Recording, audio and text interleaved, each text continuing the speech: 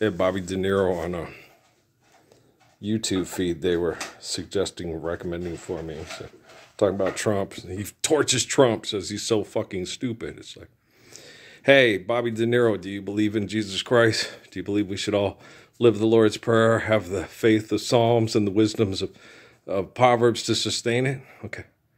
You're talking about popularity contest over money so you can act like a bitch, right? Pimp Daddy Nash, right? Who's so fucking stupid? You know, y'all talk about how disgusting and pathetic Donald Trump is, okay? But Joe Biden's just as big of a bitch. Obama just as big of a bitch, okay? The women that participate in politics are just as big of a bitch. They all want to be Pimp Daddy Nash and run the whorehouse and tell you when you get your money. Our country, okay, person who gets to be, remember old, what's his name, Matt Damon? I don't want John McCain and Sarah Palin being the people that have the suitcase with the red buttons to blow everybody up with nuclear weapons someday. Why are you voting for somebody to have that suitcase, cunnilingus face? Okay, you guys are all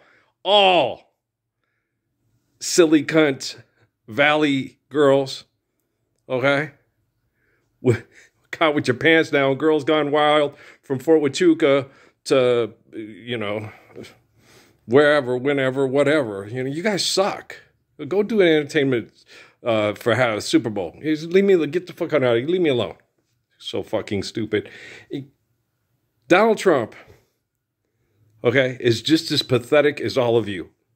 And you are all just as pathetic as Donald Trump, okay?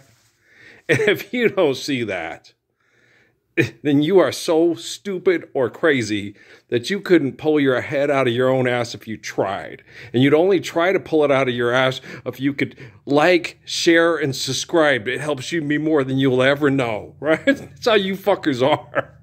It's pathetic.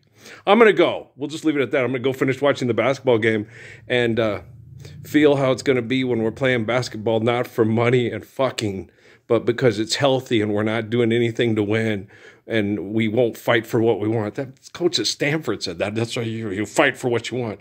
Why don't you stand for what you need and what we all need so you can be like Jesus Christ and not a stupid cunt face for money out of silly cunt valley in California to Tijuana to New York to Paris to London to Hong Kong to Beijing to Fuck me. Oh, twins, Basil. I mean, nice rack, huh? Fucking assholes.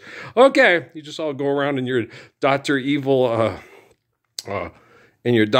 submarines with the farts coming out the back. You stupid ass motherfuckers. Stupid ass. Got any midget in you? Want some? Shit.